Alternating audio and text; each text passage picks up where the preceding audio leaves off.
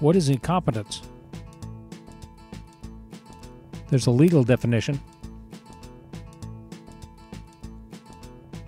A lack of legal ability to do something, especially testify or stand trial. You have to know what actually happened and know the difference between right and wrong. This definition doesn't suit the workplace very well. Most people in the labor force meet the legal definition. There's a military definition of competence.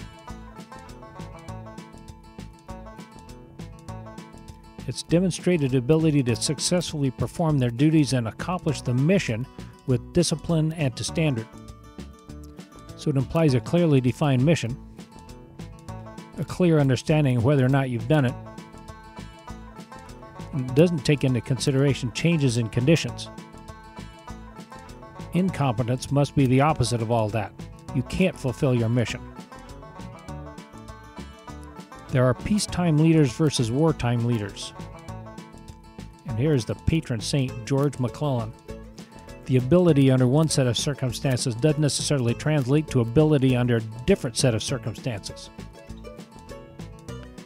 There's an organizational definition of incompetence. Lack of the ability, skill, or knowledge that's needed to do a job or perform an action correctly or to a satisfactory standard. It implies that you know what satisfactory is, that is a clearly defined standard.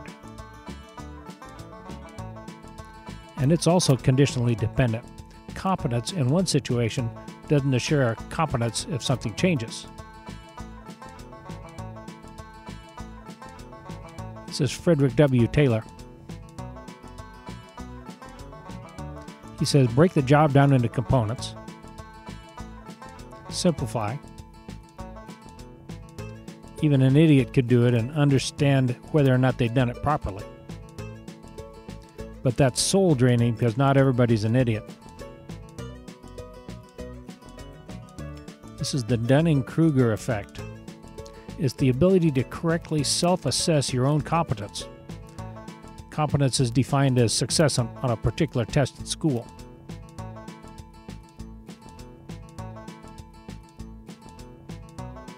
So here's your predicted score, and here's your actual score.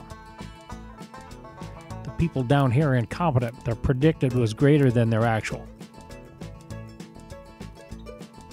And the people here are competent. Actually is greater than predicted.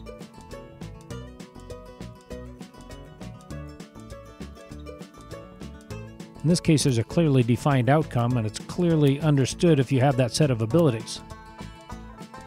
In the real world, things are not often that clear. Job duties and/or mission aren't clearly defined. It's not clearly understood what abilities are available. It's not always clear when someone is incompetent. Skill, personality fit, and clear definition of the job are important elements of competence. The world is full of chaos. Competence at one time period might be incompetence when a different set of skills is needed.